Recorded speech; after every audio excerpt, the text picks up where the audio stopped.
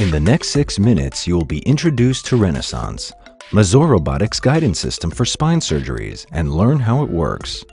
Renaissance includes a workstation, advanced software, guidance unit, and several mounting options. Spine surgery with Renaissance consists of 4 basic steps: preoperative plan, mount, 3D sync, and operate. The first step of a Renaissance procedure starts before entering the operating room with preoperative planning on a computer. The patient's CT scan is uploaded to Renaissance's advanced software to create a detailed 3D model of the patient's spine. This enables you to accurately visualize the patient's spinal condition and plan the ideal, customized surgery in a virtual 3D environment. Renaissance preoperative planning provides many advantages, with better preparation for each surgery. Anatomical challenges such as hypoplastic pedicles are identified. Trajectories such as in-out-in can be planned, and implant sizes are optimized for better bone purchase and strategic placement. Renaissance's interface allows you to review and modify this plan in axial, lateral, and AP views until you are fully satisfied with the location and purchase of the implants, or trajectories from other procedures such as vertebral augmentations and biopsies. All preoperative planning can be performed on your personal computer with Renaissance software installed. To enhance the procedure's safety, you can review the preoperative surgical blueprint in a virtual video mode on Renaissance's planning software. This displays implants slice by slice on the CT in all 3 surgical planes, as well as a full 3D review of the surgical blueprint. Now let's see how we accurately execute the preoperative surgical blueprint with Renaissance in the operating room. The preoperative surgical blueprint is uploaded to Renaissance. Then you select one of Mazor Robotics' mounting options, depending on the clinical indication as well as your preference. All mounting platforms are rigidly attached to the patient's spine to assure that maximum accuracy is maintained throughout the surgical procedure, even if patient movement occurs. The most commonly used platforms are the clamp mount and multidirectional bridge mount. The clamp mount is attached to a spinous process. A bridge is then mounted onto it with 2 K-wires above and below, locking the spinal segment, thus maximizing stability. While the clamp mount is most commonly used for scoliosis and deformity procedures, it is also suitable for minimally invasive surgeries. A 3 cm incision is made to insert the clamp mount, which can later be used for decompressing and inserting an interbody.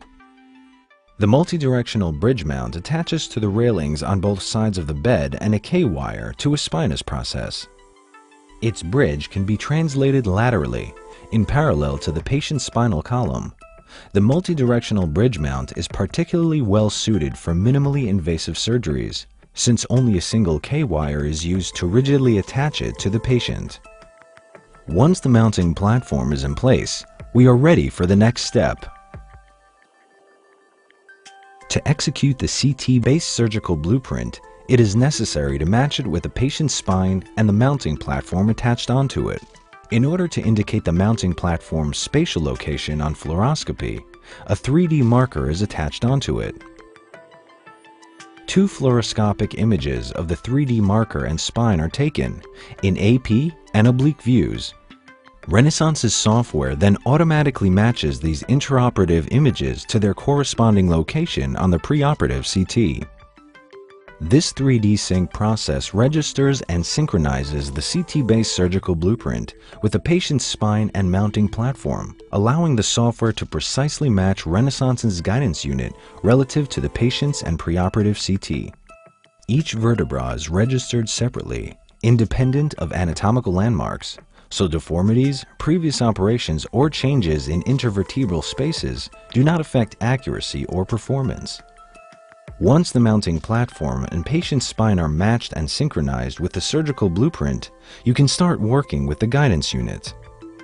To begin the surgical procedure, you first select a target vertebra from the preoperative plan.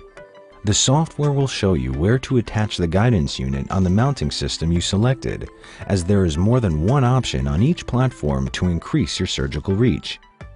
Then, It will direct Renaissance's guidance unit to the exact position according to the surgical blueprint you've created. You will be shown also which arms and tools to use to reach your planned trajectory. You will pass your surgical tools and drill guide through the cannula, which will keep you on target while you work. This process continues until all trajectories are reached and implants safely placed in their planned location, with 1 mm accuracy without additional fluoroscopies, thus saving time and minimizing radiation. This whole process ensures the highest level of precision for each surgical action. Mazor Robotics technology has been clinically validated by independent studies.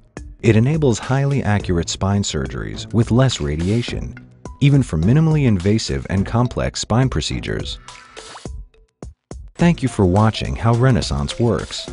We invite you to join the success of surgeons worldwide who have used Mazor Robotics technology in thousands of surgeries. Join their ranks as a leader in spine surgery.